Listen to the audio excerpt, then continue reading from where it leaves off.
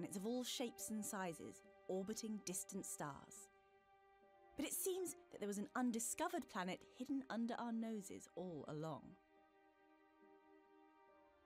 It was found orbiting a red dwarf star called Proxima Centauri, which is our solar system's closest stellar neighbour.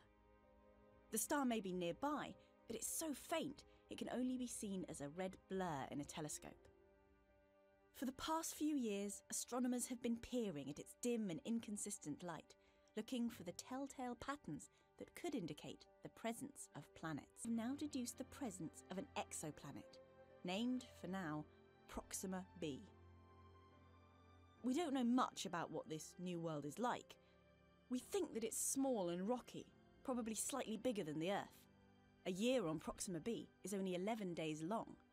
It's closer to its star than Earth is to the Sun, but because its star is 7 times smaller than our Sun, the temperature on the surface shouldn't be too extreme.